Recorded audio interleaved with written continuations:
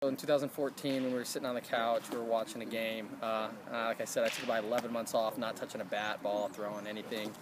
And he just randomly kind of said, "Dad, I wish you still played. I wish Avery and Mom and I were up in the stands eating ice cream watching you play ball."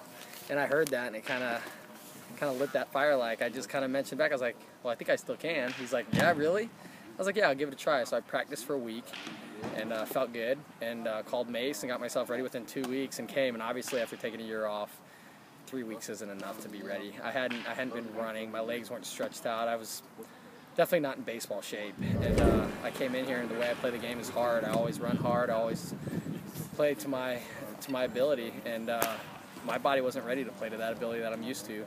And unfortunately, it gave out on me. You know, probably about 15 games in, I started getting some strains in the hamstring. Tried to push through it, and unfortunately, just tore 2 of the tendons. And so, you know, this is the end of the year for me, and had to rehab for roughly 10.5, 11 months, and ended up signing somewhere close to home that gave me a little extra time to rehab. That's why I signed with the American Association. They didn't start till like end of May, so it gave me an extra month of rehab, and was able to stay healthy. I played 90 out of like the 99 games, and feel good, still have the fire, so back out here.